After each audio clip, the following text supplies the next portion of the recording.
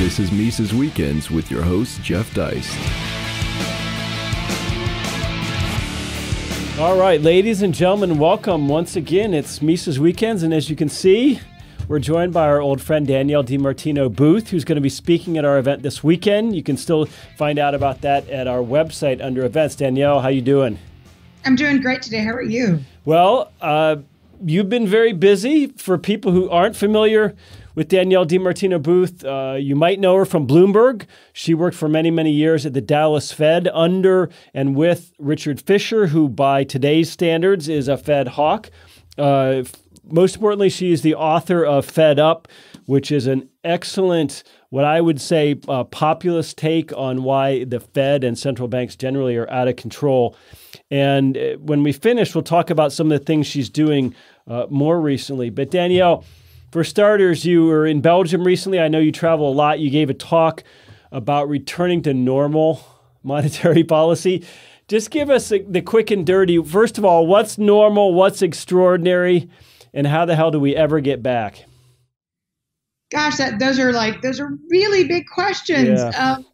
Normal existed sometime before Arthur Burns. Paul Volcker tried to get us back to normal. In reaction to that, he had to suffer mutiny and was ousted. And Alan Greenspan came in as his successor and started a over 30-year, 3-decade era of over-intrusive monetary policy that unfortunately has been mimicked worldwide. So if you look at the excesses of the Swiss National Bank, Mario Draghi at the European Central Bank, they've really taken Alan Greenspan's lead. He is the one who I think separates the prior era from the current era. It puts the onus, it puts the weight on Jay Powell to break this trend. Yeah, well, talking about Paul Volcker, they used to have something called interest rates, and people used to make money for saving money. Okay, right. If you say so. Yeah, but here's the thing. Since the crisis of 2008, the Fed has more than quadrupled its balance sheet from 900 some billion to over 4 trillion. What they've said in terms of tapering so far has been minuscule. I want to give you a quote. This is James Bullard as recently as 2010, so a couple years after the crisis broke. He said, well, when this is all over, we'll return the Fed's balance sheet to its pre-crisis levels. And now they've walked that back. They're talking about maybe tapering down to 2 trillion from 4. Do you think this will ever happen? Well, the $2 trillion bogey, in theory, if everything runs along at the CBO estimates that are right up there with unicorns and fairy tales, they'll get to 2 trillion by 2022. At that point, stick a fork in me because it's all going to be well done. Look, it's apparent that we will go into recession before the Fed can even cut its balance sheet in half. And I think that is where reasonable people should have a starting point of discussion. The Fed getting back to $1 trillion balance sheet is just not going to happen. They created it, it's deep in the weeds stuff that is not applicable to a podcast situation, but they created a facility called the reverse repo facility they have basically backed themselves into, by design, never being able to reduce the balance sheet lower than $2 trillion. I don't know that normalized is ever coming back. Right. But to sell those treasuries, that probably means, and they've claimed that they're going to allow the Fed funds rate and general interest rates to rise. There's a whipsaw effect there, though. If interest rates rise, all of a sudden Congress finds that debt service isn't 300 some billion a year. It's 500 billion or $1 trillion. It becomes the single biggest item maybe in the federal budget. That becomes political. And Paul Volcker certainly felt the wrath of politics when he didn't do what the president or Congress wanted. He did. And I think that if there's one thing that politicians have learned very quickly, it is the acute sensitivity that not just the Congress's borrowing costs, not just the country's borrowing costs, but that of corporations and households have to U.S. interest rates. once they crossed the 3% line, the spillover effects in Turkey, in Argentina, in Italy became so tremendous that they forced a walk back on interest rate policy. And now we have markets pricing in the potential for a June rate hike, but pricing out that of September, to say nothing of December. Again, normalization may end up being a pipe dream because central bankers have been so controlling of every aspect of price discovery for so many years, over 30 again, that they have literally rendered markets incapable of setting prices in a natural way. If the current situation continues and they don't raise interest rates much, I mean, what does that mean? We effectively recapitalized U.S. commercial banks in 2008. We bought all their treasury debt and worse. Paul Krugman says that's A-OK. It doesn't matter if you quadruple the monetary base as long as we're in a low interest rate environment. What if that, I mean, if that's true, that sounds like magic. Well, it sounds like a debt jubilee, which is my worst nightmare. And that is actually what I fear is a natural next step out onto the spectrum. It is one of the reasons that I actually have faith in the pragmatism that Jay Powell has already exhibited, and hopefully his not buying into this Keynesian train of thought that is led by the Paul Krugmans, the Ken Rogoffs, the Ben Bernankes of the world, who seem to think that everything can literally be controlled and manipulated from on high, because that is the antithesis of what capitalism is meant to be. And it also completely thwarts any ability for creative destruction to take hold and for the best and brightest and most innovative companies to succeed in this country. I think what's so interesting about you is you worked at the Fed 9 years. When Yellen retired, 9 long years. Now, when Janet Yellen retired, all these young Fed economists were taking their pictures with their collars popped up because apparently that was her fashion. So, and what struck me is how young they were, and it terrifies me in the sense that I'm sure they're brilliant Ivy League people, kids. I don't want to disparage them, but do they know anything about history? I mean, who are these technocratic elites that seem to have so much power? Well, the thing is, millennials have never known interest rates that are positive, right? Their entire lives, they've been around post facto Alan Greenspan coming into power on August the 11th, 1987. A lot of them were born after, even those with PhDs. So it's an intellectual academic train wreck because they actually believe that the world they've grown up in is reality. And reality actually is that interest rates should be in the positive realm. Yeah. Do you know Jerome Powell? You have any thoughts about him? I've never met him personally. He's familiar with who I am, and I am certainly familiar with who he is through the work that I did for Richard Fisher. So I'm not an unknown to him, I'm proud to say. He is somebody who was practical enough to work for $1 salary to explain to the Congress the perils of the United States defaulting on its debt. It's just these things are not done unless you just want to hand over the reins to China tomorrow. And he is, this is in no way, actually, this is the opposite of an elite statement. His net worth is somewhere in between $55 million to $100 million. That actually is a bonus because he doesn't need the Fed's pension. He doesn't need anything new. He doesn't need anything that the Fed can possibly offer to him in terms of remuneration, which is a hard word for me to say. He doesn't need it. He's simply there to serve his country. And that's the first in a long line. He has no agenda. He's not a PhD in academics, in economics. He's the first since Paul Volcker to not be referred to as doctor. Thank you very much. The only doctors I like to have in my life are the ones that can write prescriptions.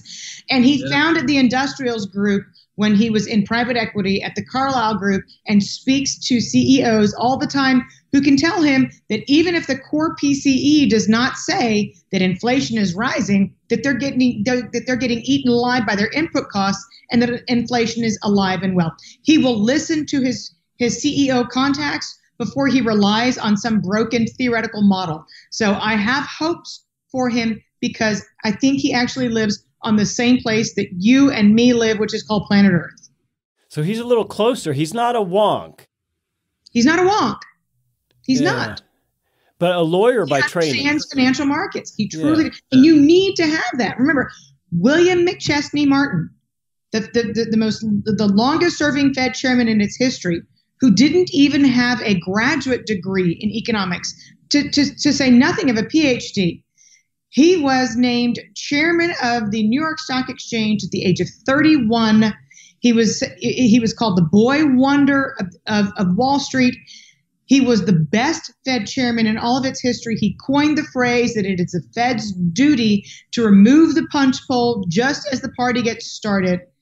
I think and I hope that Jay Powell is inspired and wants to walk in the shadow of McChesney Martin and live up to his standards. That's going to be interesting to watch his career. You mentioned that the Fed has had an impact on some other central banks. Certainly Bank of Japan, ECB, Swiss National Bank, a lot of them have been in a... Lest we forget Mr. Carney, the Bank of England, who's afraid of his shadow. And I had great respect for Carney when he was in Canada, not so much at the Bank of England. So when they adopt similarly loose policies, in some cases even below zero interest rate policies, and they do so for a long time, in Japan's case, certainly, we get to this question of whether the U.S. dollar becomes the least dirty shirt in the laundry.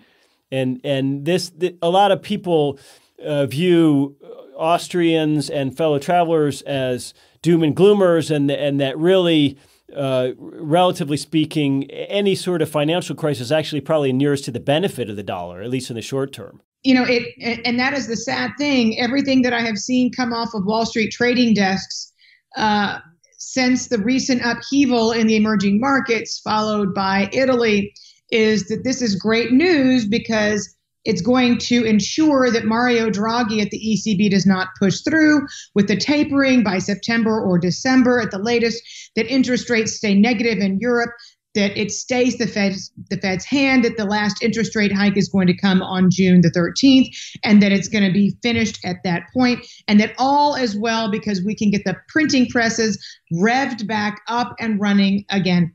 This conventional wisdom turns my stomach, but again, it is what makes the markets hum, and it is what is fundamentally broken in our country that, again, and the world's financial system worldwide, that began with Alan Greenspan really wanting to be a popular person and not disappoint politicians by raising interest rates. Again, that's a big no-no, given the Federal Reserve is not a party of elected officials. They're supposed to be apolitical and objective and work to the benefit of all of their constituents, not just those on Wall Street. What's so amazing to me, though, you go back and look at the federal funds rate, not the prime rate. The Fed funds rate in the late 70s under Volcker was in the high teens. I mean, a kid or a little old lady could go get 15 or 20% on a savings account. It's true. Volcker's predecessor was hypnotized and paralyzed by inflation. And Volcker's successors have been hypnotized and paralyzed by the specter of deflation. And the only thing, they're mirror images of one another, but they behave and they act in the same way, in that they force central bankers into a sensation that they can't do anything aside from try to create more debt to resolve a problem of over-indebtedness. Well, last question for you is more cultural or existential. Forget the debt, forget entitlements, both of which are big enchiladas. How do we get people to care about the Fed? How do we get people to think about central banking and care about it and not relegate it to even a corner of the economics profession? Because this matters. This affects us. Look, I'm going to put this disclaimer out there that I will never, ever, ever make a penny on Fed Up. The book went to number 22 worldwide. I still won't make a penny on Fed Up. The next book I write, yes, maybe so. For the moment, though, I will say that because Fed Up has begun to enter the classroom and the college classroom and the high school AP economics classroom, that financial literacy is at the core of getting people to understand the very direct role that the Fed plays in their life. I wrote Fed Up in plain English to invite people outside of our world into our world and begin to understand the role that the Fed plays. I ripped the curtain back, and I'm public enemy number one at the Fed because I translated what they want it to be, gobbledygook and black magic, into something that people can access and understand very easily. Again, I don't care if you go to your public library to find it. Read Fed Up. Once you've read it, pass it forward and make sure that people understand in plain English the role the Fed plays. Well, it's a great book, Fed Up, Danielle DiMartino Booth. You can find it at the Mises.org website. You can find it on Amazon. But more importantly, you can come see her this Saturday if you happen to be in Texas or the Dallas-Fort Worth area. We're having an event in Fort Worth on Saturday morning. She's going to be one of the great lineup of speakers. You can get a signed copy from her at the event. If you want to, just go to Mises.org/events to find out about that. The easiest way to keep up with Danielle is just via her Twitter feed. It's at DiMartino Booth, because she's got a great very interesting looking new newsletter called The Daily Feather. And you can find out her website and where she'll be speaking, that sort of thing. She travels and speaks quite a bit. So that said, Danielle, thank you. And we look forward to seeing you soon. Thank you so much. I appreciate your time this afternoon. Thank you. Subscribe to Mises Weekends via iTunes U, Stitcher, and SoundCloud, or listen on Mises.org and YouTube.